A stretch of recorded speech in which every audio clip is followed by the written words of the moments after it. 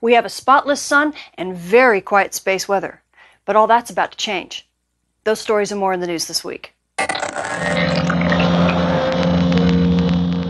The space weather has really quieted down from a couple weeks ago when we had that big solar storm that brought us some gorgeous aurora in many places of the world. Since then, the Earth-facing disk has really cleared out. As a matter of fact, we have a spotless sun right now. The only thing we've got going is this coronal hole here that is rotating into the Earth strike zone. Here in the next day or so, we should be getting some fast wind from that, and it might actually bump us up to some mild storm levels, so we might actually get some more aurora.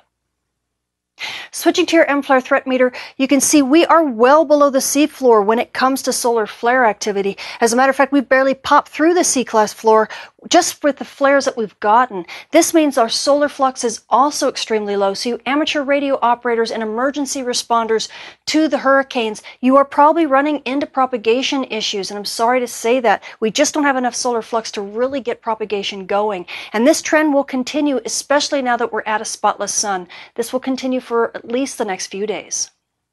Switching to your solar storm conditions, you can see the last time we even had a solar storm was back in late September.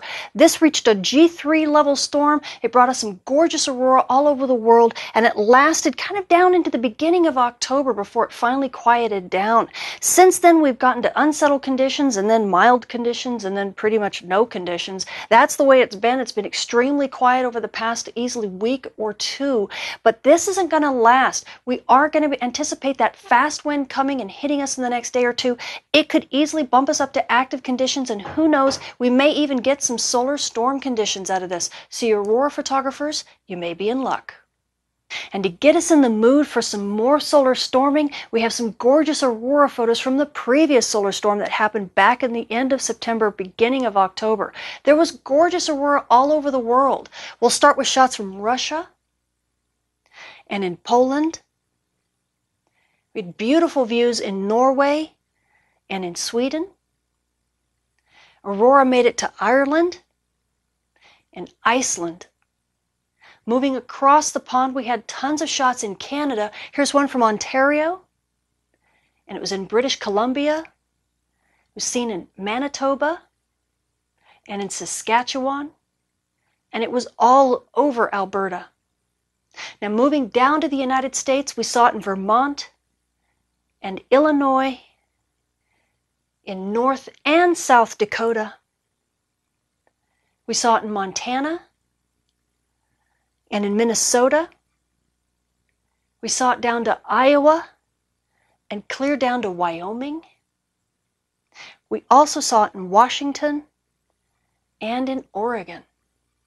And then down south, we saw beautiful views in Tasmania and New Zealand.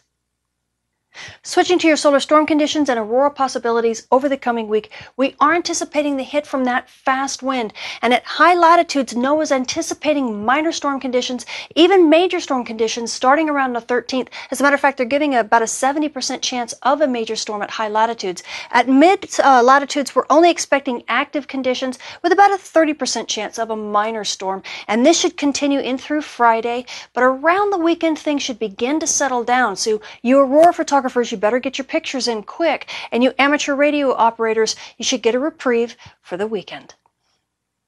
Switching to your solar flare and particle radiation storm outlook over the coming week, everything is in the green. We have a spotless sun, folks, and the good news is that means there's no radio blackout potential at all. The bad news, of course, means that it is really affecting the solar flux. We are at the low end of the marginal levels for radio propagation, so you emergency responders to the hurricanes and the earthquakes and all of the natural disasters that are occurring, you're going to have some issues with amateur radio propagation, and this will probably continue easily over the next week until we start seeing some active regions rotate back on the Earth-facing disk.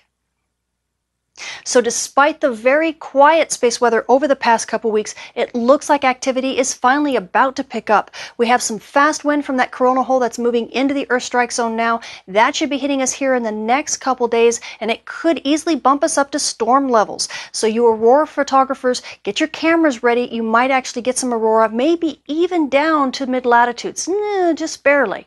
Now you amateur radio operators, it's a different story. For you guys, it's almost too much of a good thing. We have no chance for radio blackouts because we have a spotless sun, which would be wonderful for you emergency responders, except for the fact that a spotless sun also means you don't have enough solar flux to keep radio propagation up and working.